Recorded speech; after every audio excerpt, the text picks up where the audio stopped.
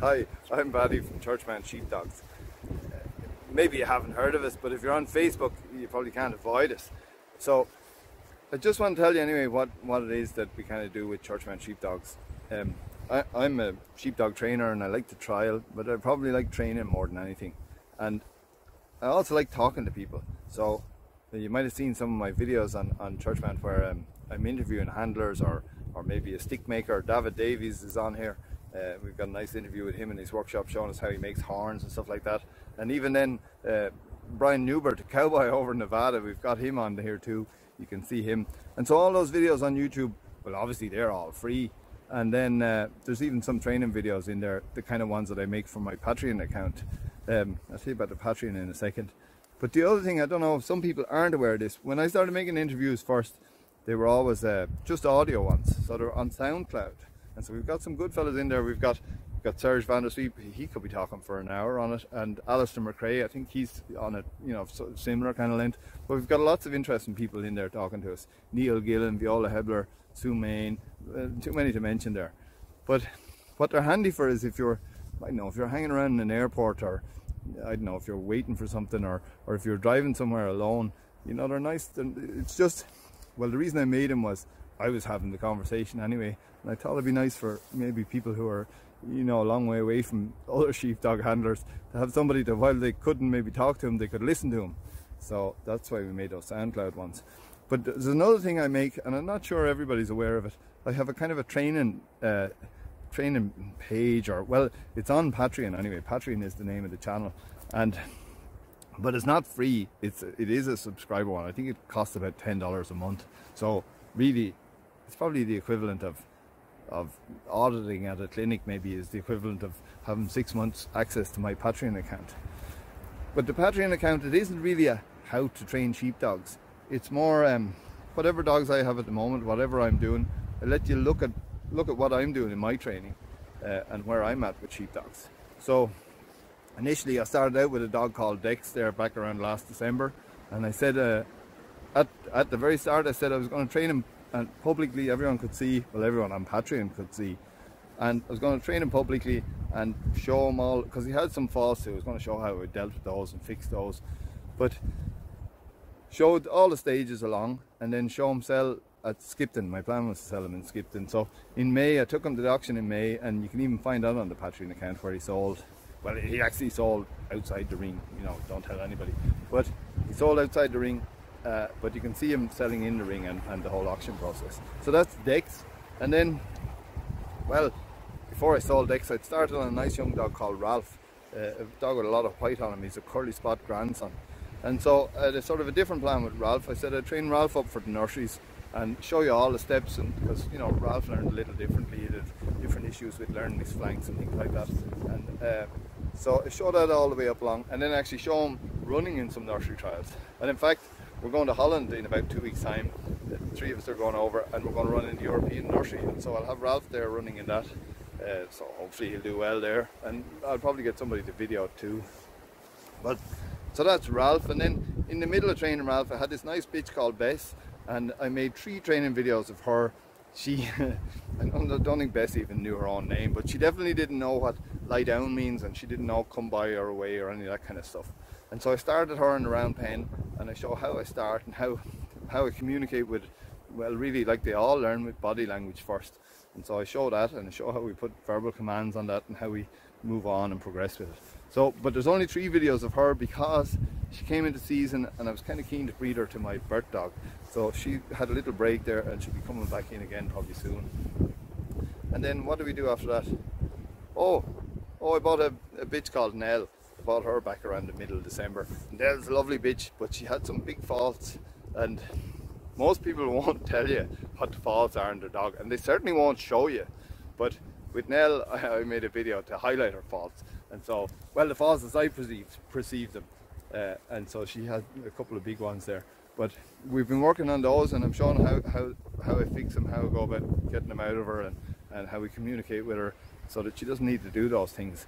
And I show that, and I try and explain it as best I can. But all that's there in the videos, and like the lovely thing is you could go back to this time last year and start with Dex and see how he progresses up along, and and then Ralph, and then that best bitch. And we also put in some stuff in the middle too, if we have an interesting bit of an interview or some bit of insight we'd like to share, you know, kind of privately in the Patreon group.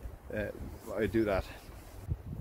And so our next few videos, what I plan to do in the next couple of months is more puppy videos. I have a couple of pups that I got, you know, stud pups that I got back. I have a nice one there by Jim, and I have one by my own Bart dog. And so I have a couple of those to start. And then my buddy John Heffernan, he has a couple as well. I actually gave him a nice Bart pup, but somebody saw it on YouTube and wanted to buy it, so we sold him. But he has another one, and now he has another dog by, well, it's a bit hard to explain anyway, but you'll see them in the videos. If you're a patron, you'll see them in the videos. You'll see how we start them, and I even put the mic on John there. I don't think he's too happy about it, but so we get a little bit of his insight too. And it's not a how-to train a pup, it's how we train pups and how we start them and how we try to explain the philosophy and how we see it and the thinking behind it. So we'll have those videos coming up fairly soon.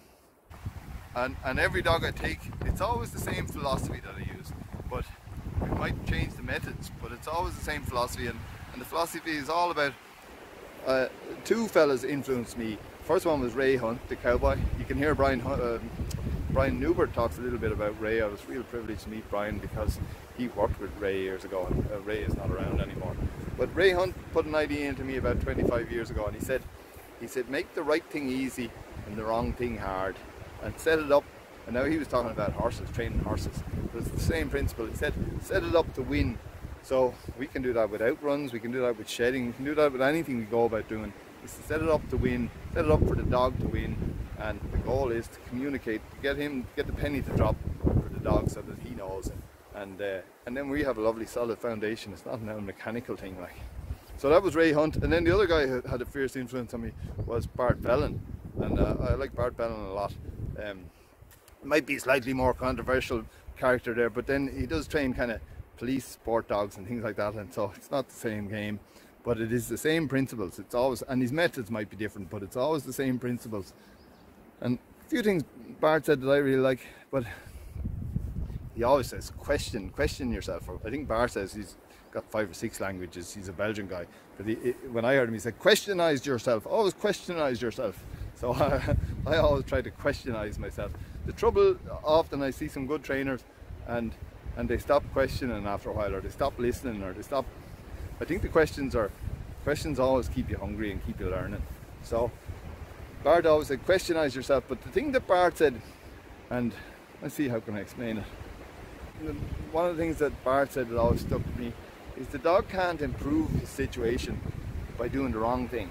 So he was actually talking to me about, I had a handler aggressive German Shepherd that'll bite you and all when you were trying to train him, and he said, you know, if the dog bites you, it can't improve his situation. As in, if you're doing something he doesn't like and he bites you and you go away, well, he's improved his situation. So that's the principle Bart to be talking about.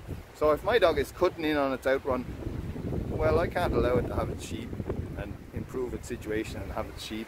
I have to correct it and make it go through me to reward itself. That's pretty much that's kind of the way you communicate always with dogs. So that's anyway, that's kind of pretty much the nub of it there. But yeah, Bart and Ray were my 2 big influences, and I didn't have any big, you know, bolt of lightning sort of awakening or anything like that, but I had a lot of those little light bulb moments, and I went to a couple of Bart seminars, and it's like he turned on all the lights in the house, and I was awake for a week after it. But there was a lot of food for thought. So Brian Newbert says it real well. He was quoting Tom Dorrance, and he said often the thing you're trying to figure out and the thing you're trying to fix on the horse and all, he said you'll figure out how to do it when maybe you're not within 100 miles of the horse. That's the way Brian said it. And I like that one. I like to try and think about it, try and set it up to win, try and set it up to communicate with the dog, not just right off the fault. There are a lot of people doing that there. Oh, he's too tight in the top, or oh, he's this or that, or he's not shedding properly. But I think we kind of have to look at ourselves first. But that's my whole philosophy on it, and that's Patrick. So if you'd like to subscribe to my Patreon channel, well, sure, I'd be delighted. But you know, I'm going to be training these dogs anyway, and so I'd love you to come in and take a look. And then like if you don't, if it's not for you, of course you can always unsubscribe. You know, you're not locked into it. But yeah, you can be a fly on the wall if you want. Or, well, I love if you ask me some questions, or if you've got some issues that you like addressed, or you want to give me a video or whatever. You know, that kind of participation is welcome. So that's the deal. I'm going off now to prepare for the European nursery. I'm going off to meet a buddy of mine, and we're going to do a bit of schooling, and we're going to try and set up a situation just to mirror a little bit like what we're going to meet when we go to Holland. And I might even make a video about that to show our preparation, how we prepare for this particular trial. I meant to do it last year, but I sort of ran out of time before. Actually, last year we got 9th in it last year, so hopefully we can improve on it a bit this year. It'd be nice to get up on the podium there somewhere. I keep talking about it, but well, we can hope anyway. So, regardless whether you want to sign up to Patreon or not, all that stuff is there. It's a resource for you. You've got YouTube is free, SoundCloud is free. Anything I've got on my website obviously is free, and even some of the stuff on Patreon is free. There's some posts there that you can go in and have a look around. And you're watching this now on YouTube probably, so if you like, you can subscribe there. You won't miss any of the stuff we put up. And if you want to leave a comment too, that's more than welcome. So thank you very much for watching.